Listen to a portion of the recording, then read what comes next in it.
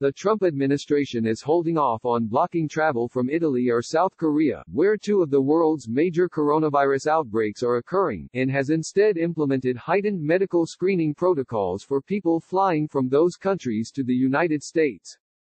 Part of the reason we're still flying is because those governments have been so aggressive in accommodating the medical requirements of having a successful screening system set up, Ken Cuccinelli, who is performing the duties of Deputy Secretary of Homeland Security, told reporters on Capitol Hill on Thursday.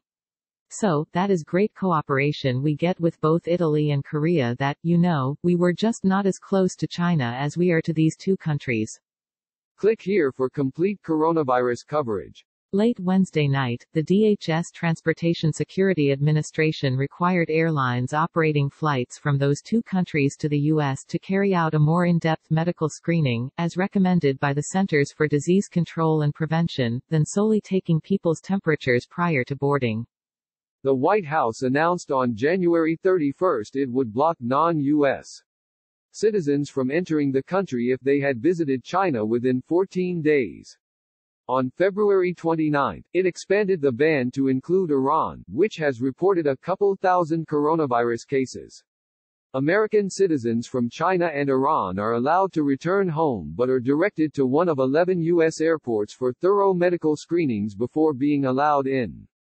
As of Wednesday, Italy reported more than 3,000 known cases, and South Korea on Thursday reported more than 6,000 cases.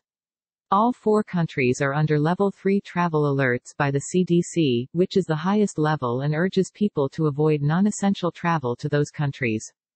This has never been, from day one, intended to be a hermetically sealed process, Cuccinelli said. We are trying to reduce and delay the biggest peak in the virus wave hit on the United States of America, and all of these steps reduce and delay.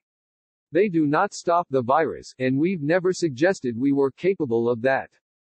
As of Thursday, the U.S. was shy of 200 cases nationwide, including cruise ship passengers who were repatriated from the Diamond Princess.